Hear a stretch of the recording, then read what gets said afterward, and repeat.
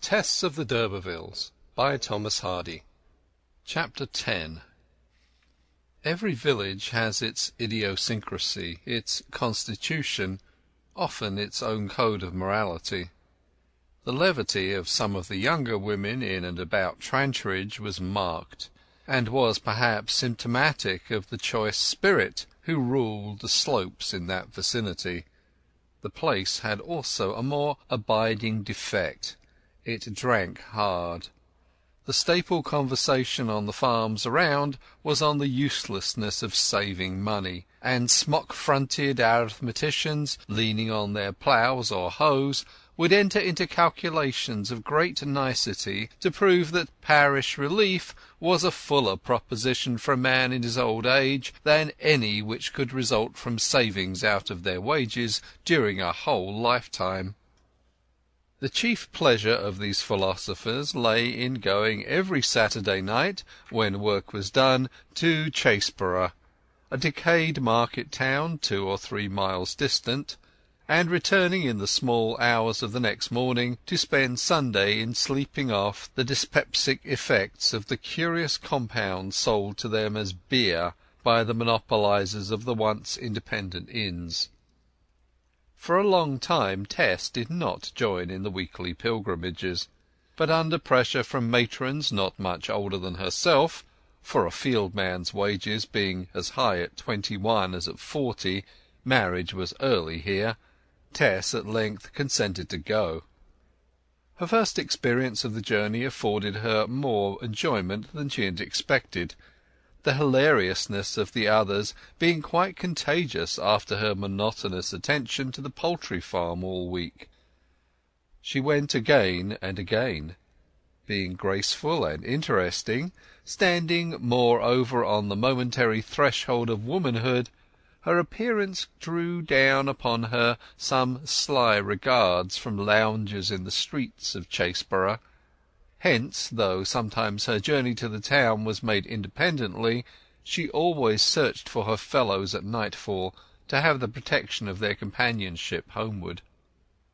This had gone on for a month or two, when there came a Saturday in September on which a fair and a market coincided, and the pilgrims from Trantridge sought double delights at the inns on that account. Tess's occupations made her late in setting out, so that her companions reached the town long before her. It was a fine September evening, just before sunset, when yellow lights struggle with blue shades in hair-like lines, and the atmosphere itself forms a prospect without aid from more solid objects, except the innumerable winged insects that dance in it. Through this low-lit mistiness Tess walked leisurely along. She did not discover the coincidence of the market with the fair till she had reached the place, by which time it was close upon dusk. Her limited marketing was soon completed, and then, as usual, she began to look about for some of the Trantridge cottagers. At first she could not find them, and she was informed that most of them had gone on to what they called a private little jig at the house of a hay-trusser and peat dealer who had transactions with their farm. He lived in an out-of-the-way nook of the townlet, and in trying to find her course thither her eyes fell upon Mr. d'Urberville standing at a street corner. "What, my beauty? You here so late?" he said.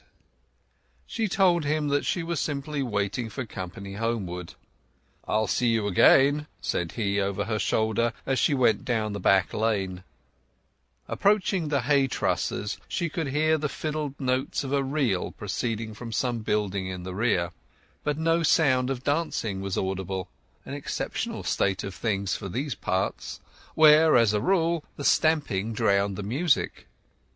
The front door being open, she could see straight through the house into the garden at the back as far as the shades of night would allow, and nobody appearing to her knock, she traversed the dwelling and went up the path to the outhouse whence the sound had attracted her. It was a windowless erection used for storage, and from the open door there floated into the obscurity a mist of yellow radiance, which at first Tess thought to be illuminated smoke. But on drawing nearer she perceived that it was a cloud of dust, lit by candles within the outhouse, whose beams upon the haze carried forward the outline of the doorway into the wide night of the garden. When she came close and looked in, she beheld indistinct forms racing up and down to the figure of the dance, the silence of their footfalls arising from their being overshoe in scroff, that is to say, the powdery residuum from the storage of peat and other products, the stirring of which by their turbulent feet created the nebulosity that involved the scene. Through this floating, dusty debris of peat and hay, mixed with the perspirations and warmth of the dancers, and forming together a sort of vegeto-human pollen, the muted fiddles feebly pushed their notes, in marked contrast to the spirit with which the measure was trodden out. They coughed as they danced, and laughed as they coughed. Of the more rushing couples there could barely be discerned more than the high-lights, the indistinctness shaping them to satyrs clasping nymphs, a multiplicity of pans whirling a multiplicity of syrinxes, Lotis attempting to elude Priapus, and all was failing. At intervals a couple would approach the doorway for air, and, the haze no longer veiling their features, the demigods resolved themselves into the homely personalities of her own next-door neighbours. Could Trantridge in 2 or 3 hours have metamorphosed itself thus madly? Some Salenti of the throng sat on benches and hay-trusses by the wall, and one of them recognized her. "The maids don't think it respectable to dance at the Flower de Luce," he explained. "They don't like to see everybody see which be their fancy men. Besides, the house sometimes gets shut up just when their jints begin to get greased, so we come here and send out for liquor." "And when be any of you going home?" asked Tess with some anxiety. "Now, almost directly. This is all but the last jig." She waited. The reel drew to a close, and some of the party were in the mind for starting, but others would not, and another dance was formed. This would surely end it, thought Tess, but it merged into yet another. She became restless and uneasy, yet, having waited so long, it was necessary to wait longer. On account of the fair the roads were dotted with roving characters of possibly ill intent, and, though not fearful of measurable dangers, she feared the unknown. Had she been near Marlott, she would have had less dread.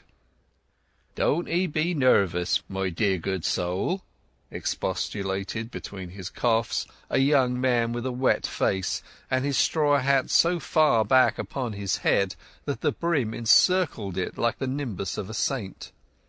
"What's your hurry? To-morrow is Sunday, thank God, and we can sleep it off in church time. Now, have a turn with me?" She did not abhor dancing, but she was not going to dance here. The movement grew more passionate.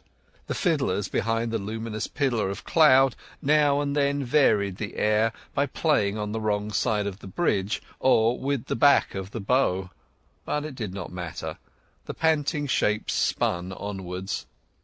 They did not vary their partners if their inclination were to stick to previous ones.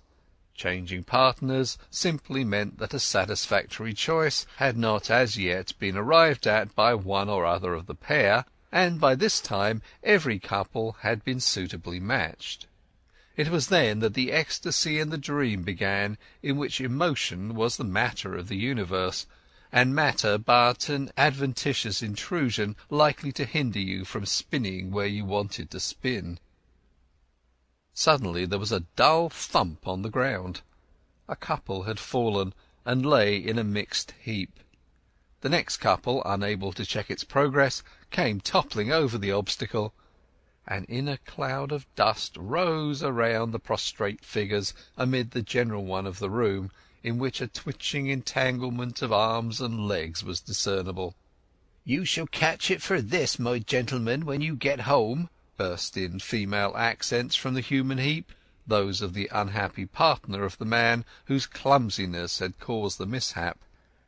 She happened also to be his recently married wife, in which assortment there was nothing unusual at Trantridge, as long as any affection remained between wedded couples. Indeed, it was not uncustomary in their later lives to avoid making odd lots of the single people between whom there might be a warm understanding. A loud laugh from behind Tess's back in the shade of the garden united with the titter within the room. She looked round and saw the red coal of a cigar. Alec d'Urberville was standing there alone. He beckoned to her, and she reluctantly retreated toward him. "Well, my beauty, what are you doing here?" She was so tired after her long day and her walk that she confided her trouble to him, that she had been waiting ever since he saw her to have their company home, because the road at night was strange to her.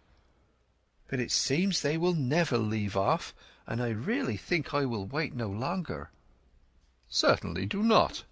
I have only a saddle horse here to-day, but come to the Flower de Luce, and I'll hire a trap and drive you home with me." Tess, though flattered, had never quite got over her original mistrust of him, and despite their tardiness she preferred to walk home with the workfolk. So she answered that she was much obliged to him, but would not trouble him. "I have said that I will wait for them, and they will expect me to now." "Very well, Miss Independence, please yourself. Then I shall not hurry. My good Lord, what a kick-up they're having there!" He had not put himself forward into the light, but some of them had perceived him, and his presence led to a slight pause and a consideration of how the time was flying. As soon as he had relit a cigar and walked away, the Trantridge people began to collect themselves from amid those who had come in from other farms, and prepared to leave in a body. Their bundles and baskets were gathered up, and half an hour later, when the clock chime sounded 11:15, they were straggling along the lane which led up the hill towards their homes. It was a 3-mile walk along a dry white road, made whiter to-night by the light of the moon. Tess soon perceived, as she walked in the flock, sometimes with this one, sometimes with that the fresh night air was producing staggerings and serpentine courses among the men who had partaken too freely. Some of the more careless women also were wandering in their gait, to wit, a dark virago, Car Dutch, dubbed Queen of Spades, till lately a favourite of d'Urberville's; Nancy, her sister, nicknamed the Queen of Diamonds; and the young married woman who had already tumbled down. Yet, however terrestrial and lumpy their appearance just now to the mean, unglamoured eye, to themselves the case was different.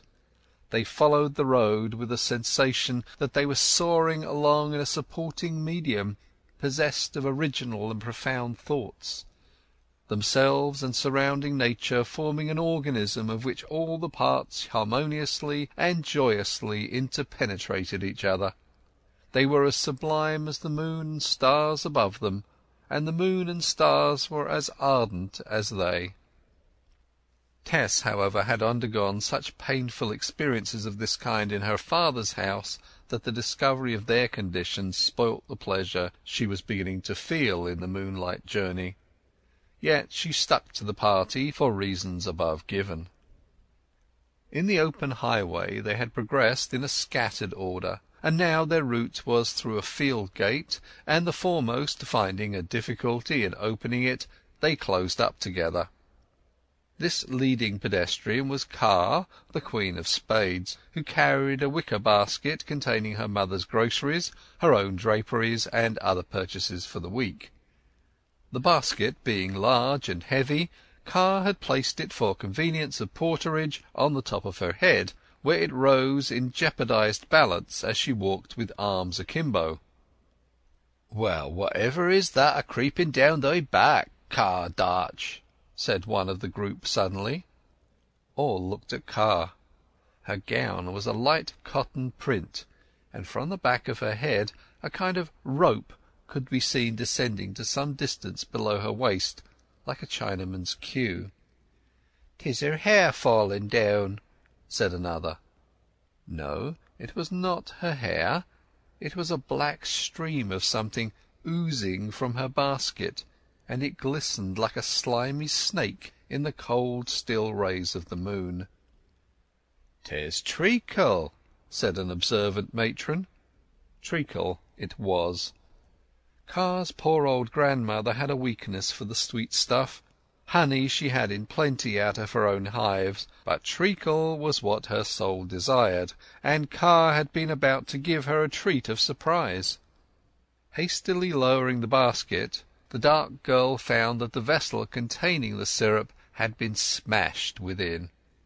By this time there had arisen a shout of laughter at the extraordinary appearance of Car's back, which irritated the Dark Queen into getting rid of the disfigurement by the first sudden means available, and independently of the help of the scoffers. She rushed excitedly into the field they were about to cross, and, flinging herself flat on her back upon the grass, began to wipe her gown as well as she could by spinning horizontally on the herbage and gathering herself over it upon her elbows. The laughter rang louder. They clung to the gate, to the posts, rested on their staves in the weakness engendered by their convulsions at the spectacle of Car. Our heroine, who had hitherto held her peace, at this wild moment could not help joining in with the rest. It was a misfortune in more ways than one. No sooner did the Dark Queen hear the soberer, richer tone of Tess among those of the other work-people than a long smouldering sense of rivalry inflamed her to madness. She sprang to her feet and closely faced the object of her dislike. "How darest thou laugh at me, hussy?" she cried. "I couldn't really help it when t'others did," apologized Tess, still tittering. "Thus think the best everybody dost, because the best first favourite wi' he just now. But stop a bit, my lady, stop a bit. I'm as good as two of such. Look here, here's at 'ee." To Tess's horror, the Dark Queen began stripping off the bodice of her gown, which, for the added reason of its ridiculed condition, she was only too glad to be free of, till she had bared her plump neck, shoulders, and arms to the moonshine, under which they looked as luminous and beautiful as some Praxitelean creation, in their possession of the faultless rotundities of a lusty country girl. She closed her fists and squared up at Tess. "Indeed, then, I shall not fight," said the latter majestically. "And if I had known you was of that sort, I wouldn't have let myself down as to come with such a horridge as this is." The rather too inclusive speech brought down a torrent of vituperation from other quarters upon fair Tess's unlucky head, particularly from the Queen of Diamonds, who, having stood in the relations to d'Urberville that Car had also been suspected of, united with the latter against the common enemy. Several other women also chimed in, with an animus that none of them would have been so fatuous as to show but for the rollicking evening they had passed.